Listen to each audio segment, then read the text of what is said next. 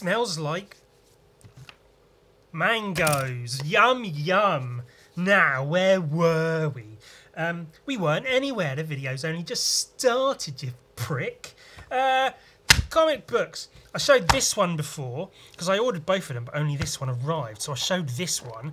Turns out, something I didn't know because I'd never really heard of The Authority or anything before. Turns out, the one I had previous was the second of the two. They do go in a series. This is from 2004, I think. 2003, and this is 2005. 2003, 03, BISLEY 03. It's Lobo, The Authority, which are some people, versus Lobo by Simon Bisley. Well, not by, but drawn artwork by Simon Bisley. So the first one was cool.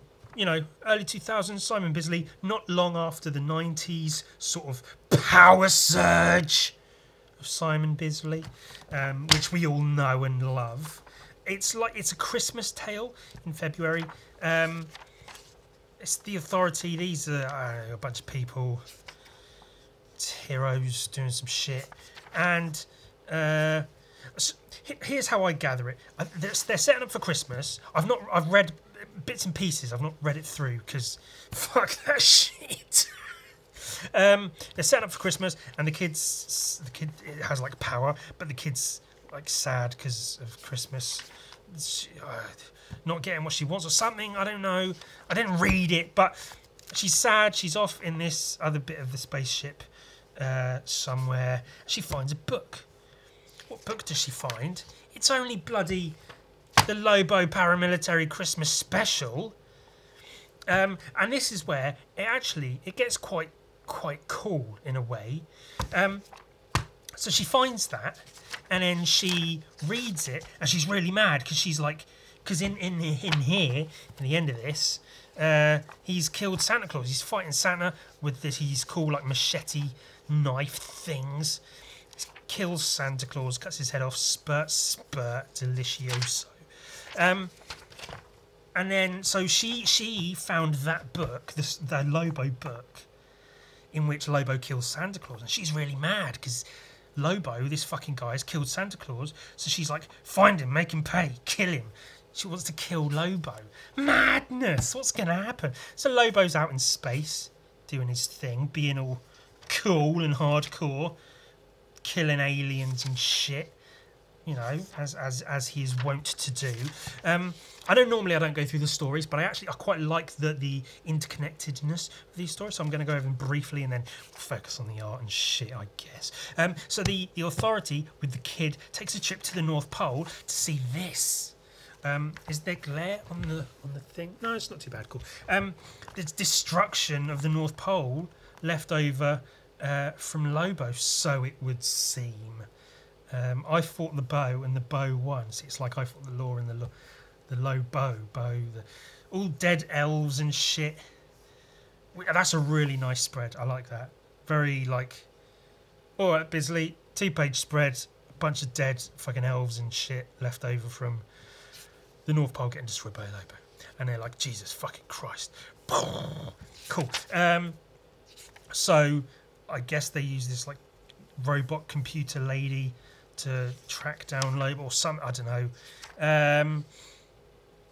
These are some leftover critters that are still alive. An elf with his arms and legs off, a snowman with a gun. It's quite cool. I might steal that for fucking gun Vikings someday. Lobo's in space with some worms. Oh, there's information being exchanged. Cool shot of Lobo on his space bike in the previous, which is actually the second one. There's a cool shot of, it's earlier on, I think, of Lobo somewhere. Shit. I've gone past it. No, yeah, Lobo in space on his jet-propulsed space whale pirate ship thing with a giant squid on it.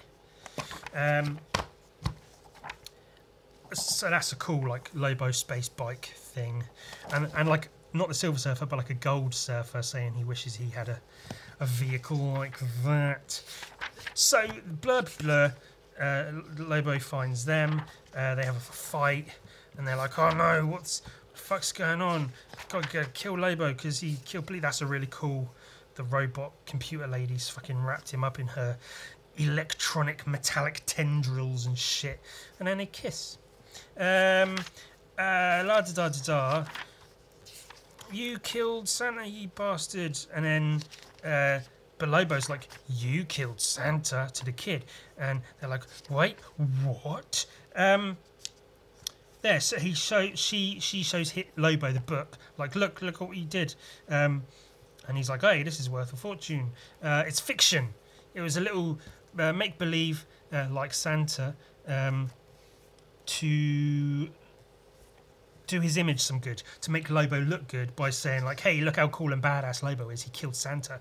So it was a work of fiction. Turns out this girl with her weird powers inadvertently actually decimated the North Pole and Santa, and I think the entire Earth. And then they have like photos of this girl looking like she's killed Lobo, and they threaten Lobo with showing those to ruin his reputation if he leaves them alone. It's a whole thing, which is, you know, cool, whatever. So that's the story there. The book covered by the snow. Oh my god! And then in the second one, I'm not really sure where the story goes or what. Something with Nazi rabbits, and they're like, hey, Lobo was a badass, let's call Lobo in. Or maybe that's it, because she has the book, doesn't she?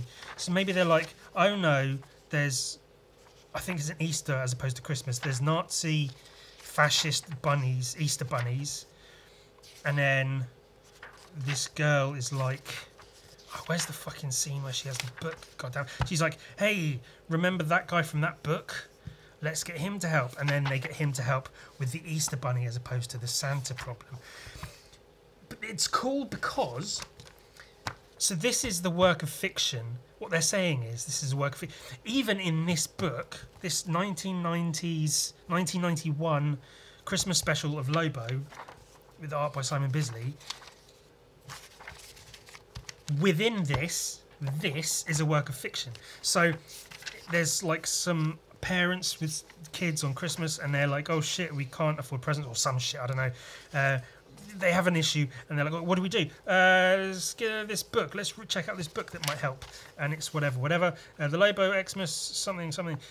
And they're like, okay, cool, let's check this book out. And the book is, once upon a time, there was this really cool dude and a dog.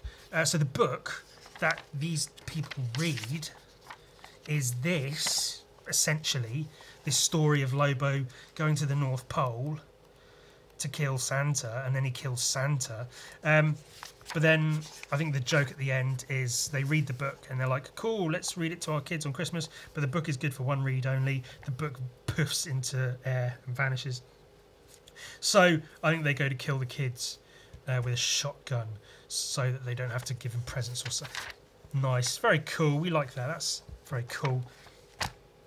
So it's a work of fiction on its own, and then it's been inserted into this comic as a separate work of fiction that this kid reads thinking it's real, but then Lobo has to say, it's not actually true.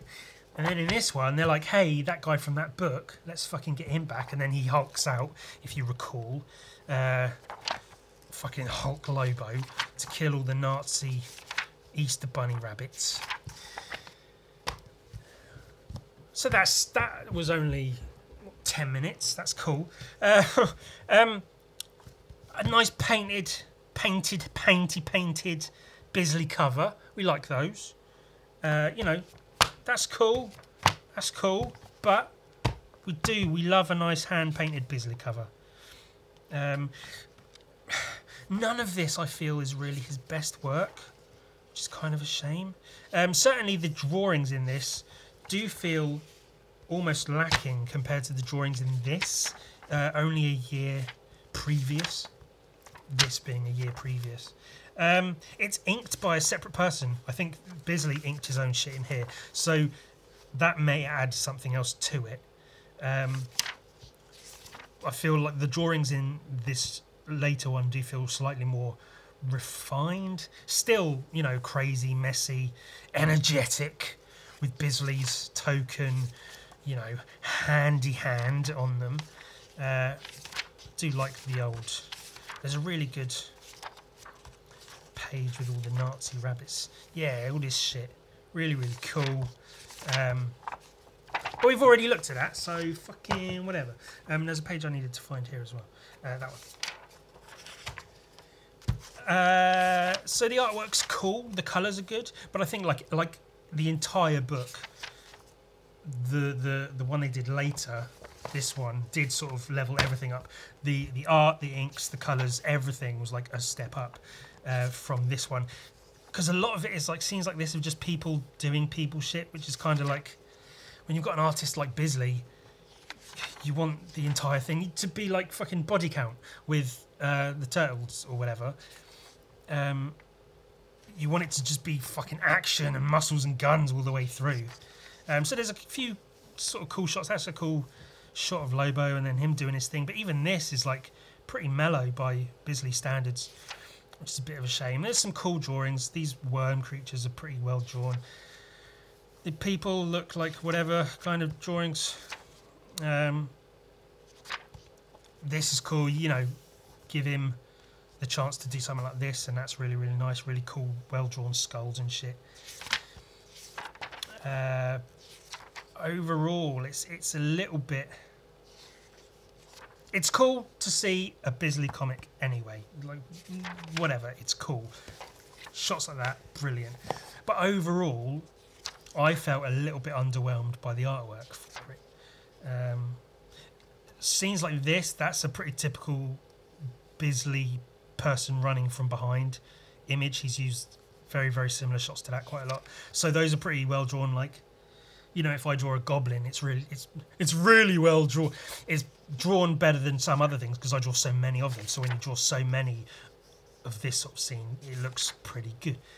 And yeah, some cool. That's a cool interior shot. You don't see a lot of those from Bisley. Pretty decent fight scene.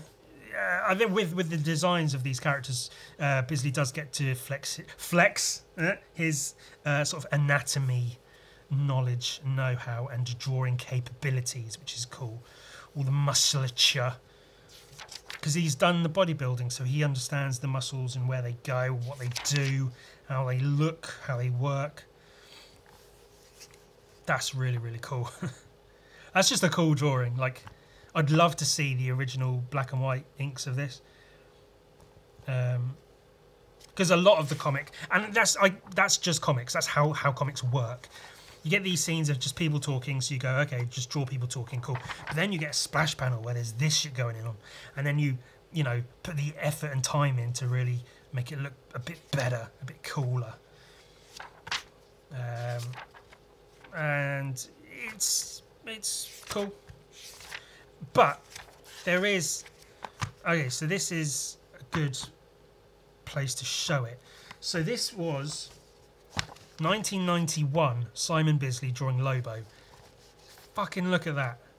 That is glorious and masterful and shit. And then this is 2005. 2005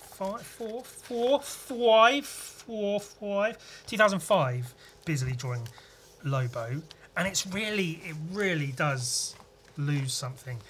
I've said it before, I think it's earlier on you have to, as an artist, take time to show off what you can do. So you spend ages and ages making everything look neat and perfect and proper and great, and then once you're accepted because you can produce this, I'm not to suggest people get lazy, but you ease up a bit. You know, it's healthy to ease up a bit, so you're not killing yourself all the time to make every page the best fucking piece of artwork you can possibly do.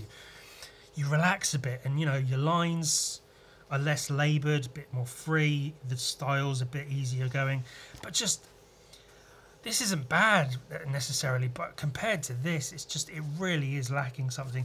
The hatching is you know, messier, less refined. The anatomy even doesn't look quite as sort of well realised later on, and that's what 14 years later. So it's, you know, it's gonna look different. It would be bad if it looked the same. The issue is it looks worse, which is my issue. And then there's this one, which is almost kind of, I feel like it's almost in between. I think I prefer this to this. It might be the face. I don't know, the facial hair or something. I'm not quite digging this. And maybe that's the different inker who had a hand in it.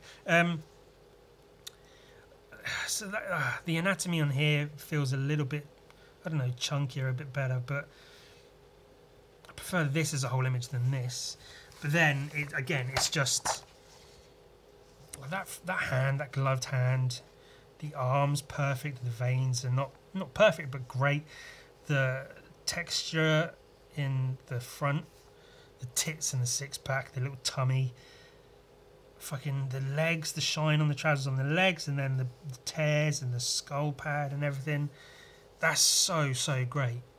And if you can find them, you should definitely look for black and white inks of 90s BISLEY LOBO, because the comics, the printing of them really detracts from the drawings. Because I've seen a couple of really nice, like where he really clearly put a lot of effort into like cross-hatching shading and stuff for some of the LOBO drawings, but then when they're printed, you know, as it just the way it goes, you really lose some of that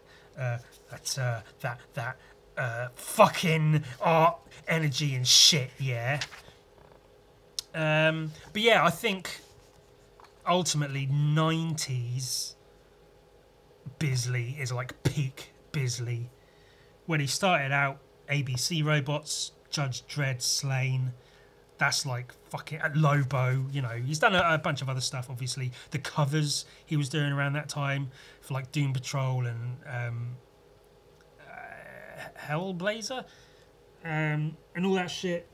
It was like fucking great, the best.